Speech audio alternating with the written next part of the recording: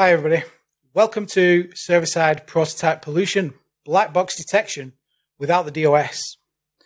Detecting server-side prototype pollution legitimately is quite difficult because it often involves changing the state of the object prototypes on the server, and that can almost certainly lead to denial of service. I've created multiple techniques that will allow you to detect SSPP without bringing the server to its knees and without needing the source code. I absolutely love JavaScript. I'm obsessed with JavaScript. And I work at Portsmouth as a full-time researcher, and I consider it the best place to work there is. I enjoy researching new attack techniques, and I also like to do crazy things. So sometimes you get something in your head and you have to do it. That's what I'm like. For example, I created a browsable 3D world with just CSS, just for fun. I tried to sandbox JavaScript with regular expressions just because people said sandboxing HTML with regular expressions was hard, so I thought I'd give it a go with JavaScript. And then I've also written a book called JavaScript for Hackers that details my approach to JS hacking, fuzzing, browser hacking, DOM clobbering, and prototype pollution, all sorts.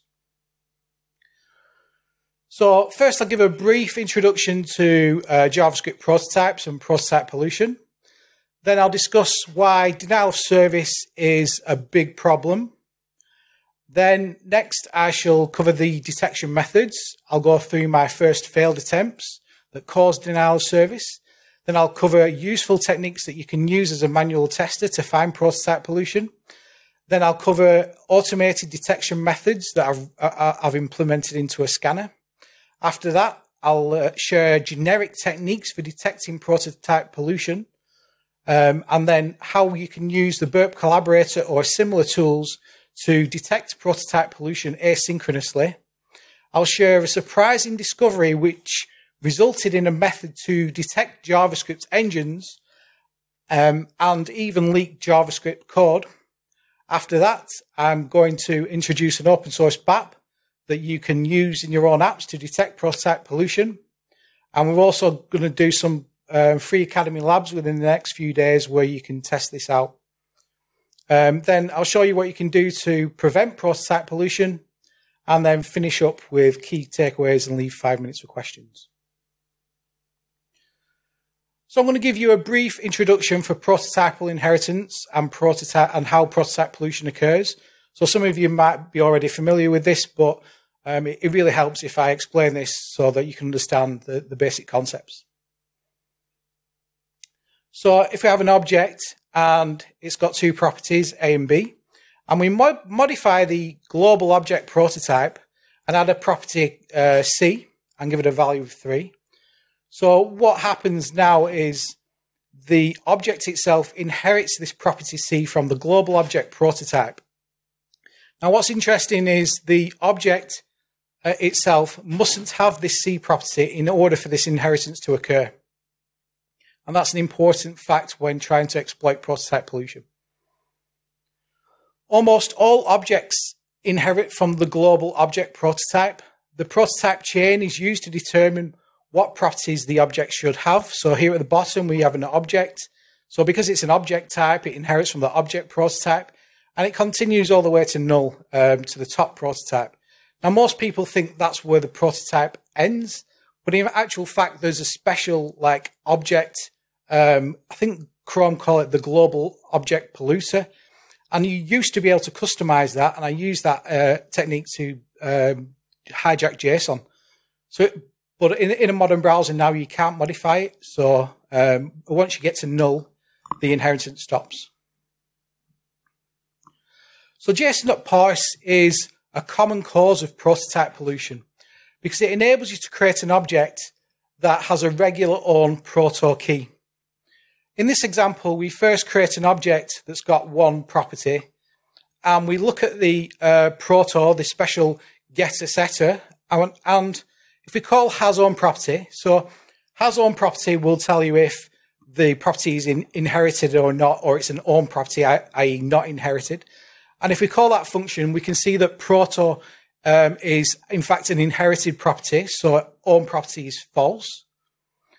And then we use JSON.parse to parse a JSON string, and we assign it a proto key. But what's interesting now is when we use JSON.parse and we use the has own property method, Proto is actually an own property. It's not inherited. And this is one of the components of prototype pollution, because enumeration will be done on that property. So another component of prototype pollution is a recursive merge function. So in this instance, it's Lodash. So we're calling the merge function in Lodash, and it merges the object on the left, the user details object. It could be any sort of object, with the request body on the right, which comes from an attacker. So an attacker can modify the request body and it gets merged with the object on the left. And this is one of the components of prototype pollution, a merge operation. The recursive merge function enumerates all the properties of the source object and assigns them to the target object. I can't show you all of the code because it won't fit on the slide. However, the gist is the object gets enumerated, and it can result in prototype pollution if the keys aren't sanitized. So it will enumerate all the properties of the object. Because the proto property is an own object, that will work with enumeration. And this is why prototype pollution occurs, because you can use the proto key to change the object prototype.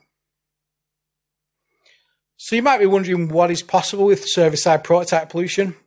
Well, you can change the application configuration or the behavior, which can result in RCE. Michael Benkowski and Paul Gerst both found RCE using prototype pollution in different applications. So when I started testing for prototype pollution, what became apparent was that denial of service was a big problem. But there is also a catch-22 situation when detecting prototype pollution. So you don't want to cause denial of service, but you need denial of service to know if the prototype pollution has worked. So you're stuck in this catch-22 situation where you don't want to cause denial of service, but denial of service can prevent the application from working, so it's not ideal. And it's the only way to test that prototype pollution has happened, or it seems anyway. So ideally what we need is some non-destructive techniques that change the behavior of the application subtly. So in this section, I'm going to show you my first failed attempts at detecting prototype pollution that actually caused denial of service. So I customized Node to help me find prototype pollution vulnerabilities, which I dubbed Node Invader. So you remember I said right at the top of the chain, you can modify that object in certain browsers, but not anymore because it's modern. I customized Node to allow me to do that, and that enabled me to find properties that access the object prototype. One of the first properties that I found was encoding, and this is a JSON request. I've trimmed it down so we can fit more stuff on the slide. But the idea here is you inject Proto with an encoding and you change the encoding property to X, and that just takes down the server. And the reason it takes down the server is because the node itself throws this exception.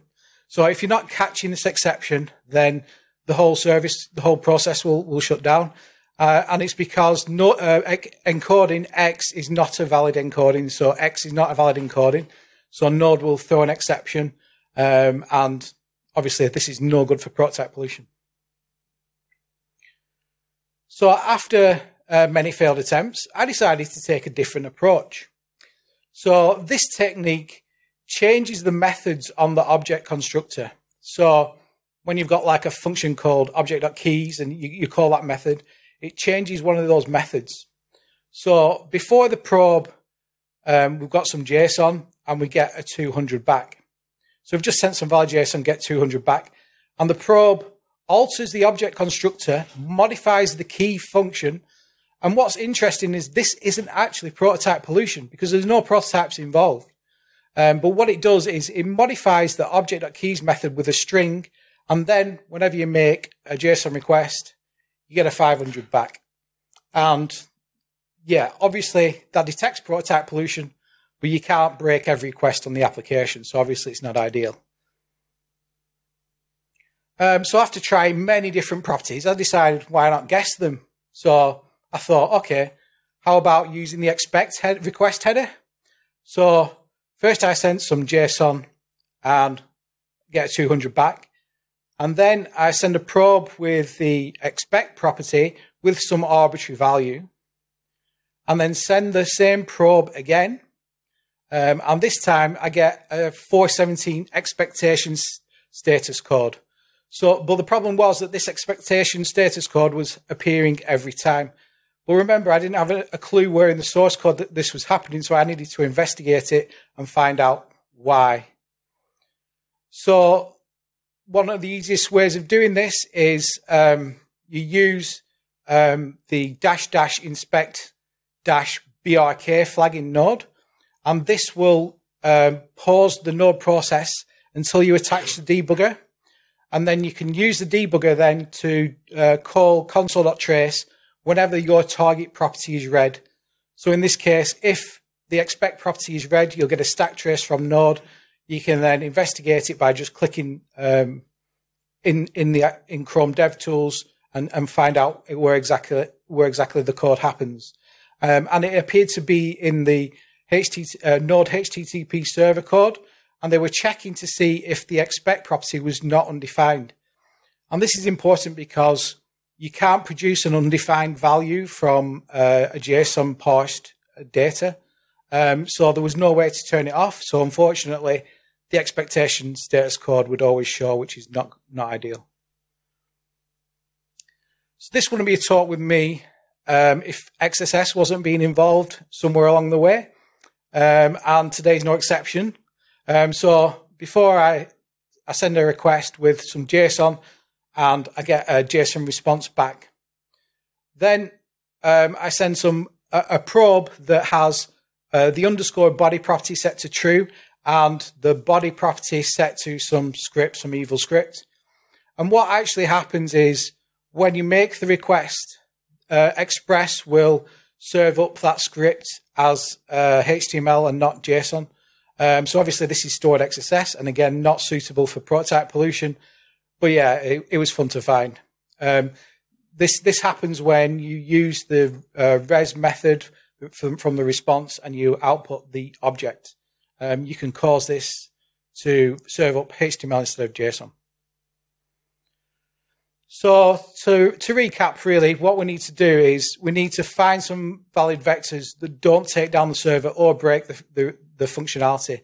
Ideally, what we want to do is find a technique that we can switch on and off because that's a reliable way of detecting prototype pollution on the server without needing the source. So we've looked at vectors that can break the application or take down the server. Now we're going to look at vectors that can subtly change the behavior of the server. These vectors didn't make it into the scanner, but are really useful for manually testing for prototype pollution or combining them with other attacks such as cache poisoning. So this technique changes the maximum allowed parameters in Express.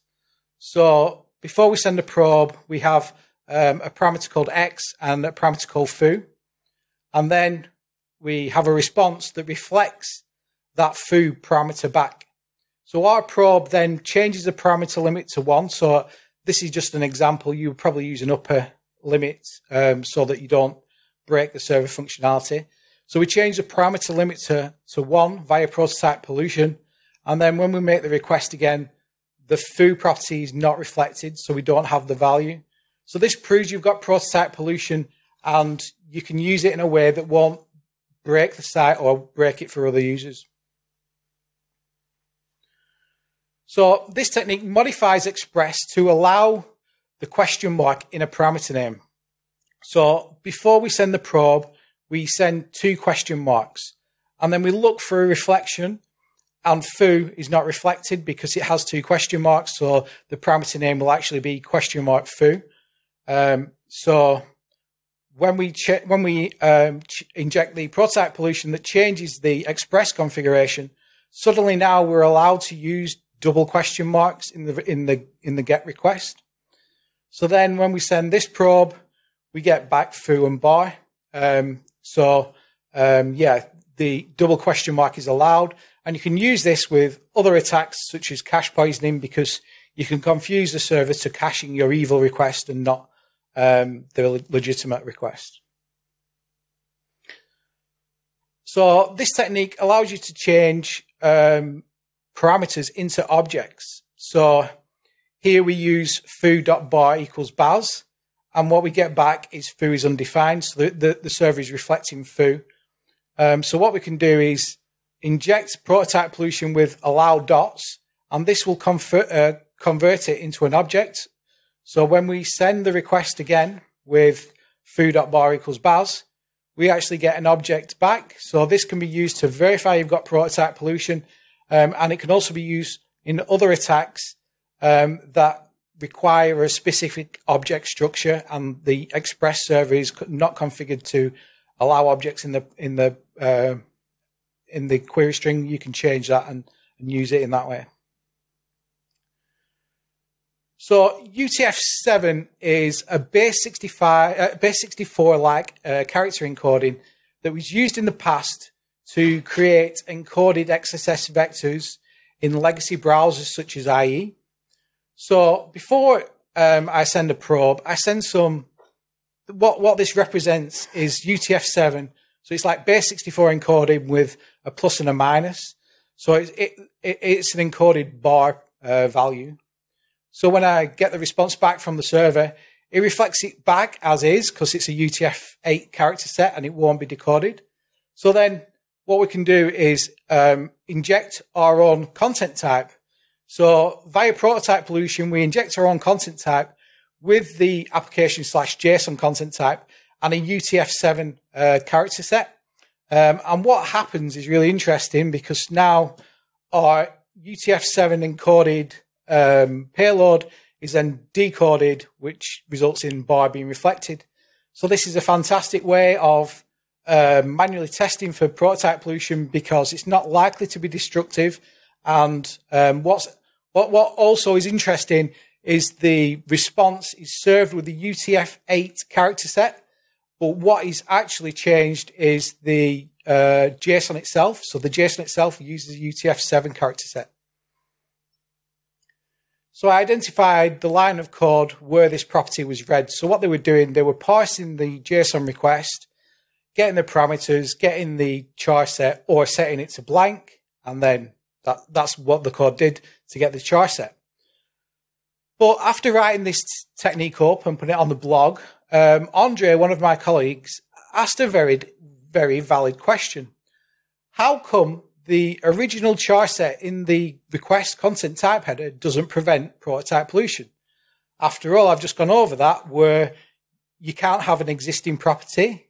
You have to have a unique property that's inherited.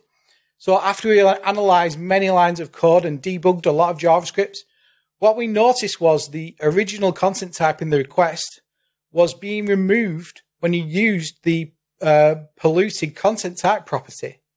And this was because in Node, they have this function called add header line.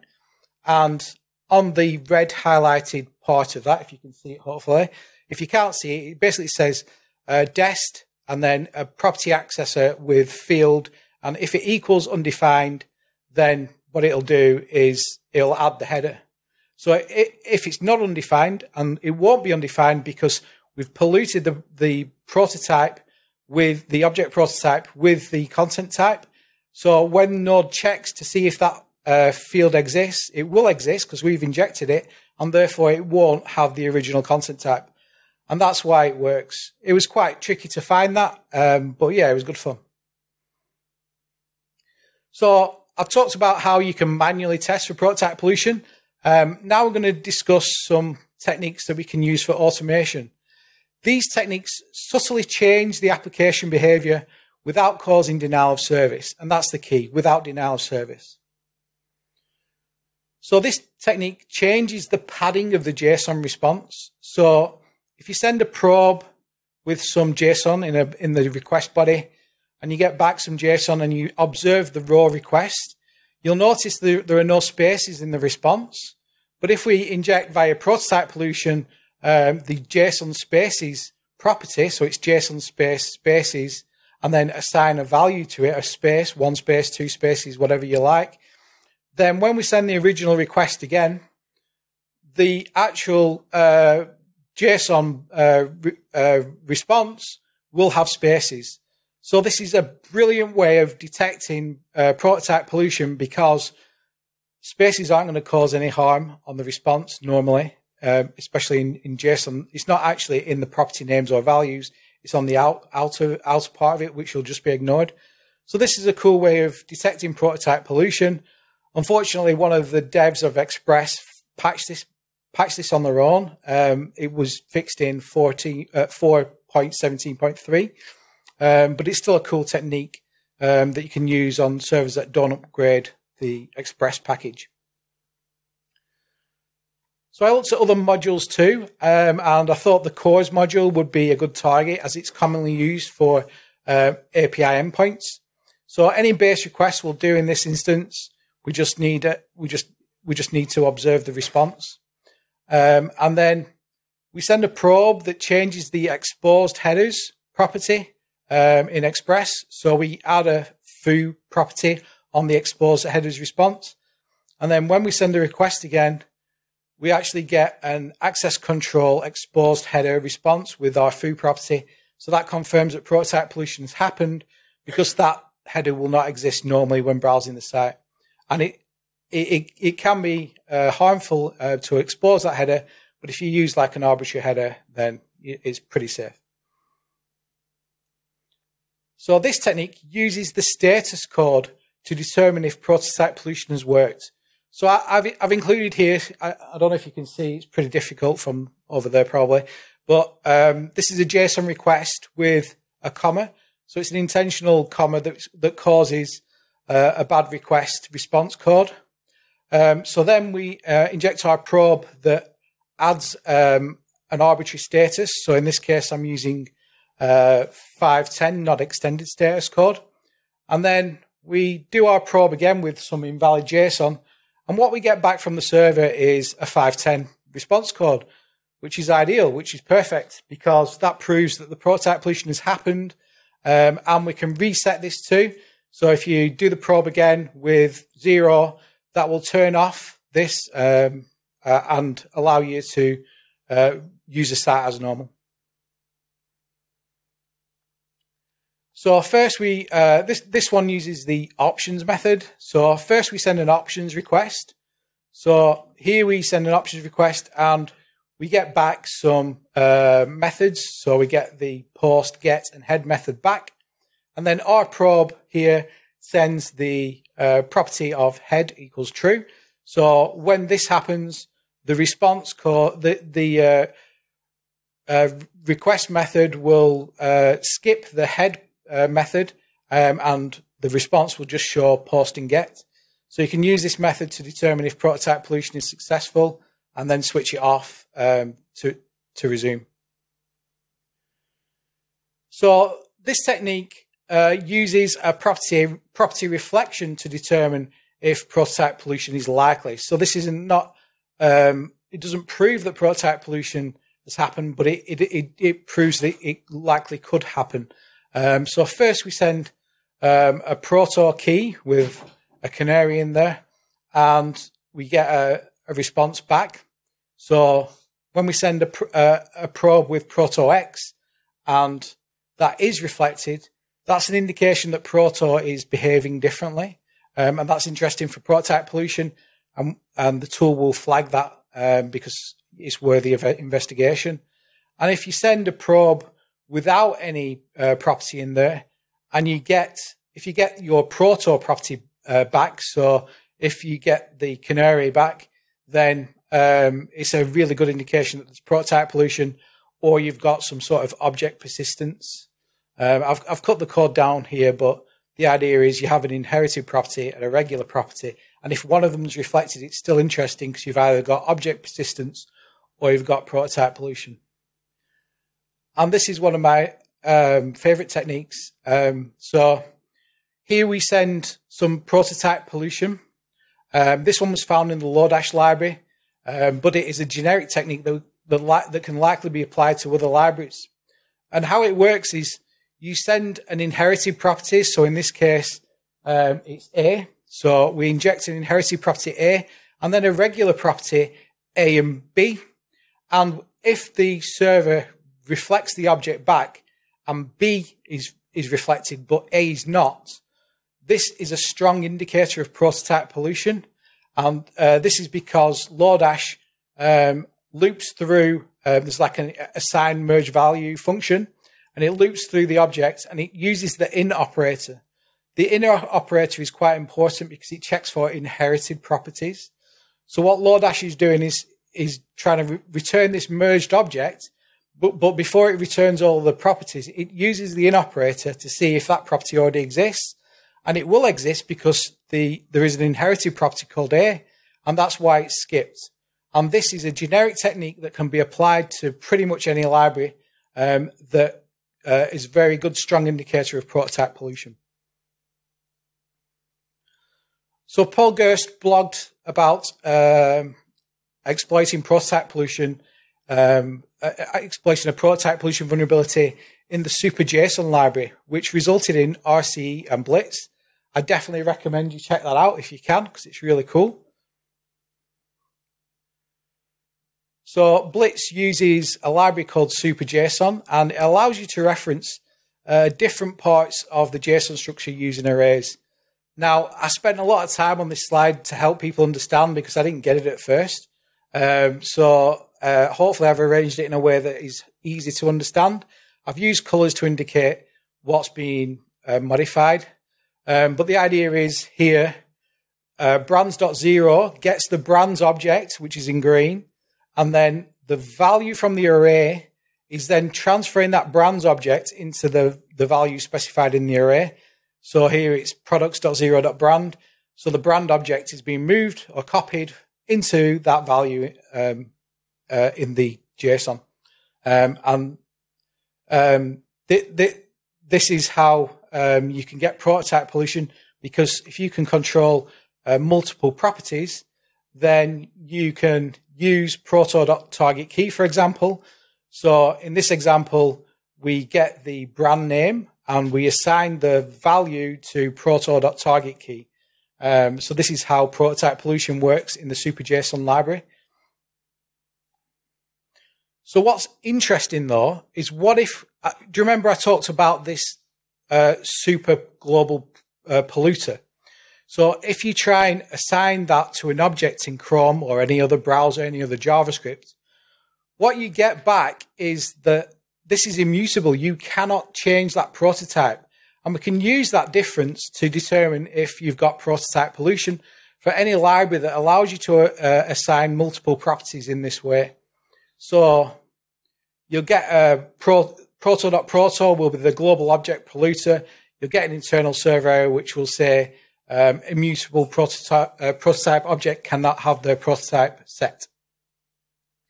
So to summarize, when you assign to proto.proto using an object literal, it will throw a type error exception, whereas a primitive string such as string or null will not. So this offers a generic way to detect Blitz style Super JSON prototype pollution.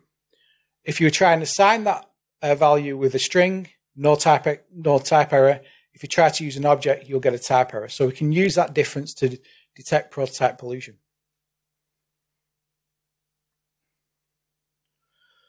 In this section, I'm going to show you how to detect prototype pollution asynchronously using Burp Collaborator or similar tools. So here are some syncs in Node that are vulnerable to prototype pollution. Note that in order to exploit any of these syncs, you do not need control over the arguments. So as long as you're executing a command, it doesn't matter. You can control what is executed via prototype pollution. A paper by, and this is a tough one to pronounce, so I'll try, Mikhail Sherbakov and everyone else, there's a few people who did this research, demonstrates how to exploit the syncs on the previous slide using node options. So node options allows you to pass command line options to the node process. It's a brilliant paper, absolutely fantastic research. You should check it out. How can we scan for these vulnerabilities though? Well, I spent some time trying to come up with detection techniques that would find usage of those sinks. The problem is Node blocks the command line argument -- eval in Node options. However, you can use -- inspect, which allows you to specify a host for a remote debugging session. So this creates a DNS interaction, which is perfect for scanning. And as a bonus, if you can control the -- inspect flag, you can get remote code execution because you can connect to a remote debugging session and execute your code. So this optimized payload should detect the sinks using the -- inspect command line argument. So here what's important here is the shell command. So when one of those functions gets called, it has a shell property that if it isn't present, you can then choose the shell to execute. So in this case, we execute node. We pass the node options with -- inspect. That will create a DNS interaction, and that will prove the function has been controlled with the node options inspect flag. The problem is you're going to get some false positives. And the reason you get false positives is that some sites will scrape the host. So the solution to that is just obfuscate the host. So I started to look into this. I tried all sorts of ways of obfuscating the host, including single quotes, dollar curly braces, etc., lots and lots of different ways. And then I discovered that you can just use double quotes, and that works on every OS, Mac, Linux, and Windows. So this will be ignored on each OS. So you can obfuscate the URL being used, and using the double quotes, it will be ignored, and the scraper will not be able to parse that URL. And if you get a DNS interaction, then you should have remote code execution, really. So whilst conducting this research, I found it was possible to detect a JavaScript engine being used and even leak JavaScript native code using certain parameters. So I asked myself the following question. What would happen if you used inherited properties in a parameter name or value, or even a cookie value or a cookie name? Could I determine the JavaScript engine? Maybe. What if I modified the prototype pollution scanner to look for these properties, and to my surprise, I found multiple sites leaking JavaScript native code. Here we make a request to creative.adobe.com with a cookie called cookie cloud lock and a value of constructor. Can we guess what's going to happen? We get JavaScript native code. So what they're doing is they're using that value as a property name, and it's proven because you're getting JavaScript native code being reflected back in the set cookie header. So constructor will work, value of will work, any sort of inherited property will work. So I went to see if more sites were reflecting objects in this way or behaving differently. And what I found was that you can use an inherited property such as value of as a get parameter.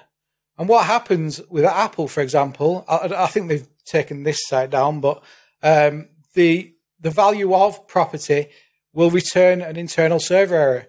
But if you follow up with value of X, it won't. But if you use an inherited property like toString, for example, you'll get an internal server error. So the prototype pollution scanner will look for this behavior because it's super interesting, because the server is responding to properties like toString, inherited properties, and value of. So it's worthy investigation for prototype pollution. So it will give you a good indication where to look for prototype pollution. So by using this behavior, you can discover the JavaScript engine being used. So for example, if you're using Rhino, they have properties like toSource, iterator. So we can detect Rhino, and looking for specific inherited properties in a JavaScript engine can help detect it. So if any JavaScript engine uses some obscure property, you can use that with that behavior and scan for it and find all sorts that, as long as you know the properties that cause this behavior. It might work with other languages. I've not really tried, but maybe with Python and Ruby or something, but I've not really looked for that. So if a property like toSource doesn't exist, but lookup setter does, or there are other inherited properties like that, then it's probably V8, or it could be Rhino, or another engine that uses other specific properties, and you could search for those. So today I'm releasing an open source tool called the Server-Side Prototype Pollution Scanner that will help you detect prototype pollution using the techniques mentioned in this talk. So it will scan for the automated scan checks that I demonstrated. It will scan for JavaScript inherited properties. It'll scan for the asynchronous stuff as well. So you get burp collaborator callbacks if the prototype pollution has worked. So you can use it to discover interesting behavior like I've demonstrated. We've also designed some free Academy labs too, so they are free. They're going to be released within the next few days, I think. So the scanner is open source. It will work on both Burp Suite Pro and Community Edition. It's available on GitHub. Probably after this talk, I'll change the privacy view to public. So it won't work right now, but it will. The Academy Labs will be available on here. There's also a white paper that goes into depth in the source code of the various prototype pollution attacks. So you can get the white paper on the Portswigger research blog. So I'd like to finish off discussing on how to prevent prototype pollution. So probably the best way is not to use object literals at all to define options functionality in your app. If you use set or map instead of objects, you can safely use them without being vulnerable to prototype pollution. Set is used when you have a list of values to check, or map is used when you have a key value per combination. If you cannot use map or set, then you can use the object.create API with a null prototype. So you just call the object.create API with a null value, and that will create a non-inherited object that doesn't inherit from the object prototype. If you must use an object literal, then as a last resort, you can use the proto property with a null assignment, and that will ensure that that object does not inherit from the object prototype, which means it's not vulnerable to prototype pollution. Node also offers a command line flag to disable or delete the proto property, which is really useful. It's called disable-proto, and you do =delete. This won't prevent prototype pollution because you can still get it with constructor.prototype. However, it's a good defense in depth measure if you're running a Node application, because hopefully there's no applications out. Hopefully there's no packages on your application that uses the proto property. And if there isn't, then you can just use this command line flag to disable it. Thanks for listening to my talk. The 3 takeaways from my presentation are: try and use the prototype pollution scanner. It'll hopefully find prototype pollution in your apps or interesting JavaScript behavior. Safe black box scanning is possible, and I recommend you use set or map instead of objects when defining object-like behavior or accepting a list of values. You can follow me on Twitter at Gareth Hayes and get the server-side prototype pollution scanner source code from GitHub on that URL. Thank you. Any questions?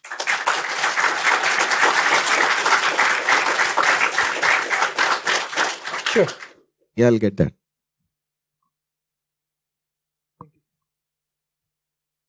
Hello.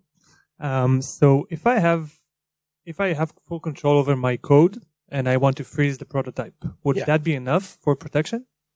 Yeah, you could use the object.freeze or seal methods. Yeah, And it will cover me on all sites?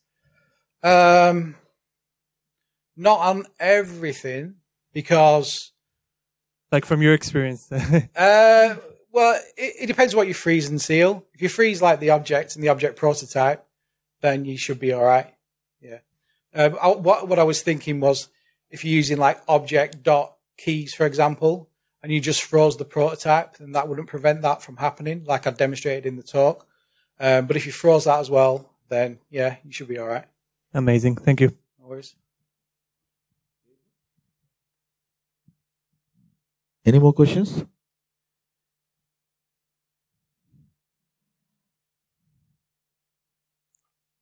Cool. No more questions. So all I'm left to, thank you for such a great talk. Cool. And I'll request all of you to please give him a round of applause, please.